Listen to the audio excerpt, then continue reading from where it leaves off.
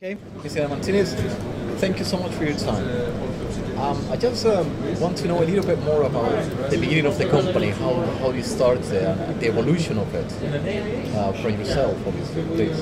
Thank you very much, and you are more than welcome in our stand here at DrinkTech. The company was established in 1996, and it was introduced in the Athens Stock Exchange in 1999.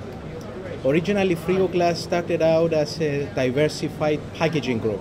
Right. We very soon set a direction for the company to focus on ice-cold merchandising, Right. which is actually the products that you see here, Okay. that cool and sell the beverages of our customer companies.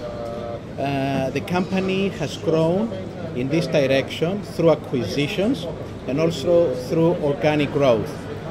We started out in 1999 with the acquisition of a Norwegian group, Norcool. In 2001, we acquired a company in South Africa, Husky, and our recent acquisition was actually last year in Turkey, SFA. In addition to that, the company grew organically. Today we have plants in Russia, Romania, Greece, as I mentioned before, Turkey. We also have plants in Africa, in Nigeria, in South Africa, as I mentioned before, and in Asia we're present in Indonesia, India, and China. In our industry, we're the most geographically diverse player. The company has grown also to be the largest player in the industry, and for 2008, the market share was 19.8%. Fantastic. Now, we have seen a huge demand on environmentally friendly products like creatures that you produce. Tell us more about the EcoCool system. The EcoCool, the Frigoglass EcoCool range is precisely that, an environmental friendly range of ice-cold merchandisers. This is in a response to both our customers' request for environmentally friendlier cold drink equipment and our quest to incorporate sustainable practices in our business strategy.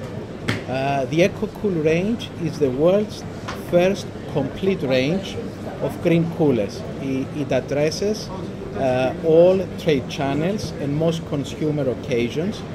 It is green because we are using natural substances as refrigerants, reducing substantially the global warming potential.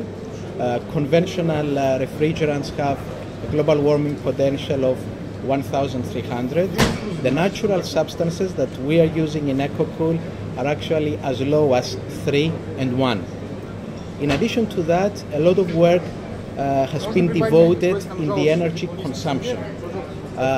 Through both active and passive ways of managing energy consumption, we're proud to share with you that we've been able to achieve a reduction in energy as high as 50% versus equivalent units that were produced 10 years ago.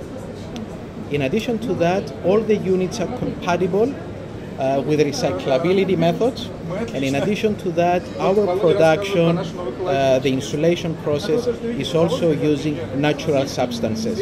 So I think EcoCool range is the world's first complete range of environmentally friendly units available to our customers. As a last point, I would like to add that one of our objectives was to facilitate the transition of the industry to green coolers.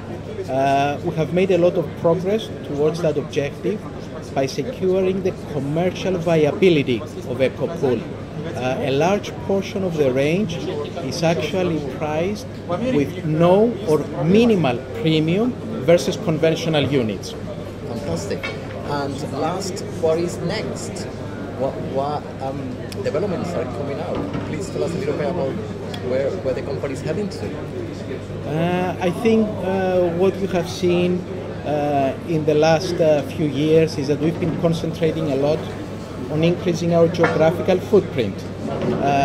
We are striving to increase our market share in Asia, and we have recently invested in a greenfield facility in China. Last year we had the acquisition of Turkey.